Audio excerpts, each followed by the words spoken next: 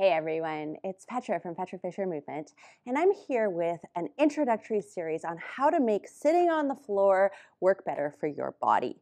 Floor sitting, sometimes called ground living, is a really awesome way to add more movement to your daily life. What it gives you is a lot of up and down movement, which builds muscle mass and increases your metabolism.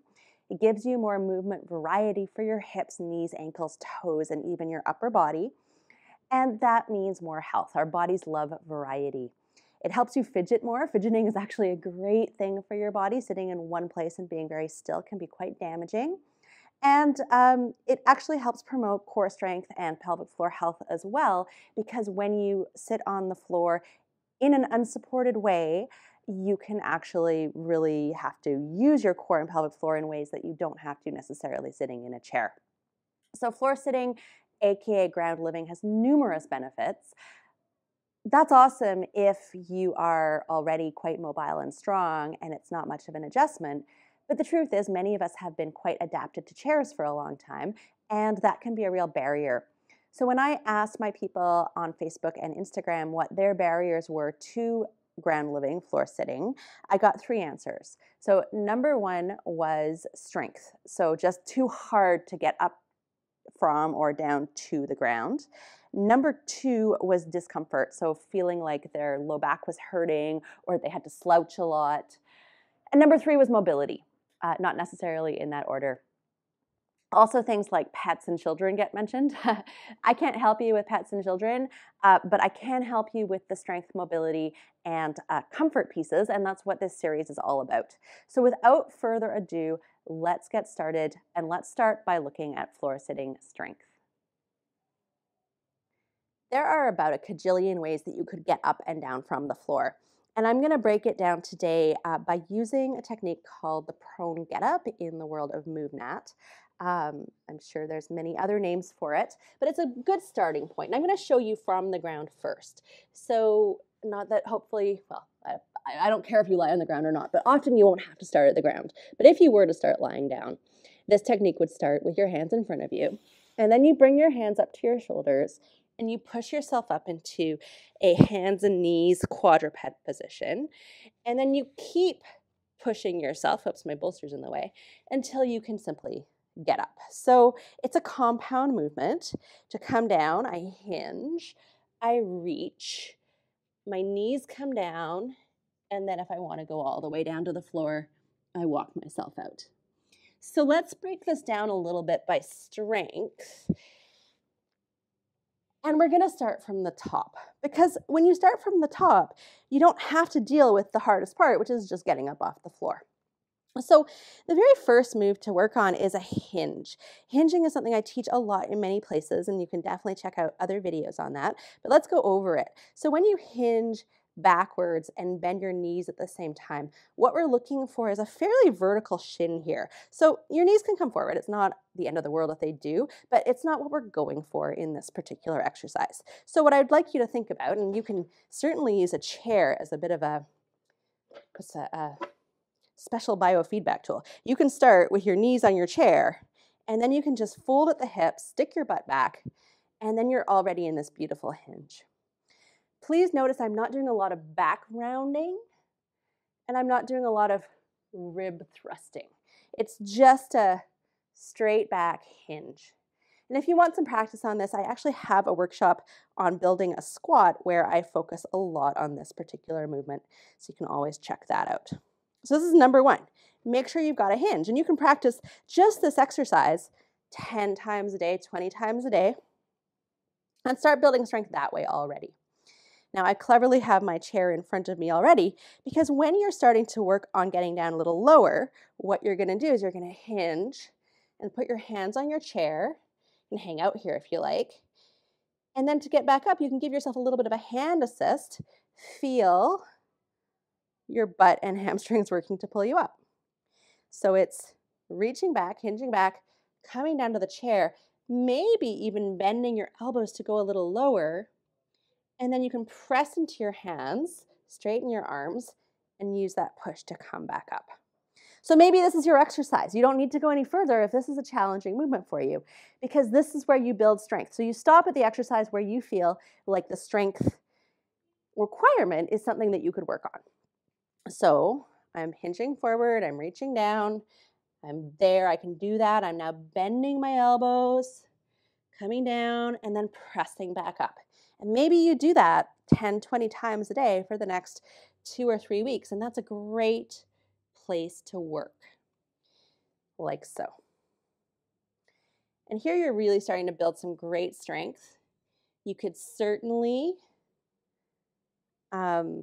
choose a lower surface next.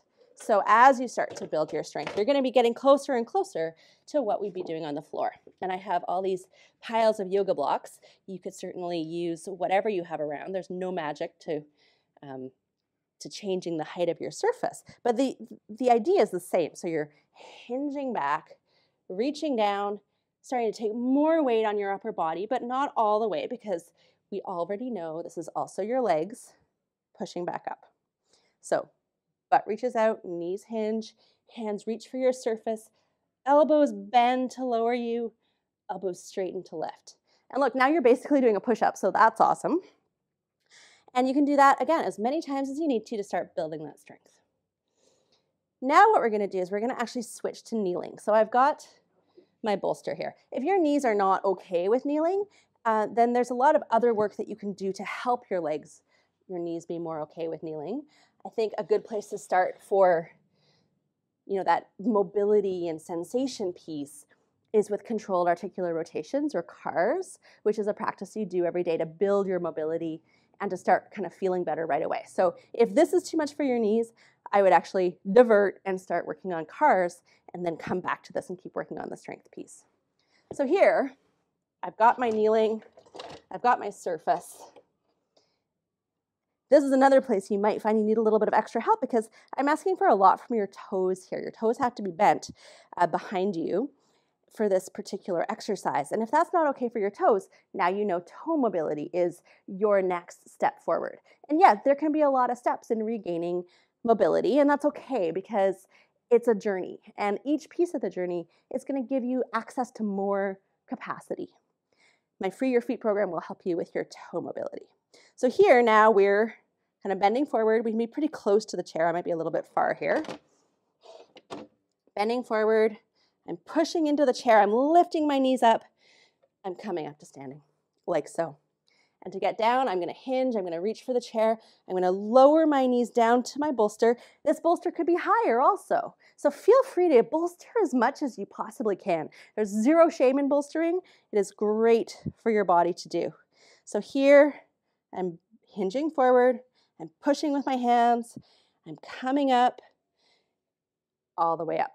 So it's a lot of upper body strength, right? There's no shame to using your upper body to come down to the floor. Although all those tests are like, no hands, no hands. There's value to that, but let's start with what we can do.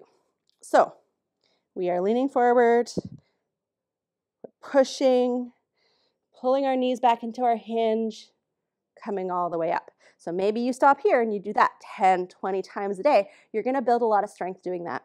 And here we're very close to the full get up. So let's try this with maybe a couple of blocks. Here we're in quadruped. We're pressing up and just coming up to standing like so. So coming down, quadruped. Then we're pushing with our hands. We're rolling backwards a little bit, coming back up. All the way down. Hands come to our blocks.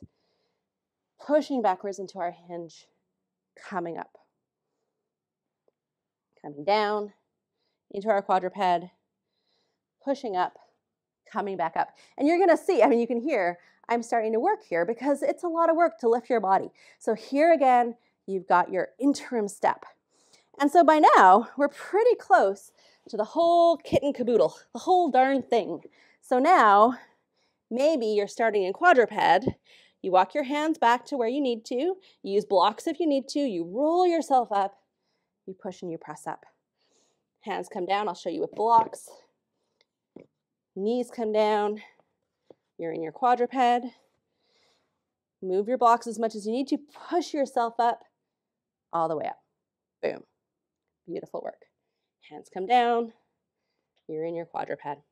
And soon you're going to be able to lose the blocks, or maybe you're not, because who cares? If the blocks are helping you and you're getting to the floor, that's amazing.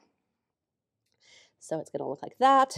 You're coming up, you're pulling your knees back into your hinge, you're right back to the hinge, pushing up like so.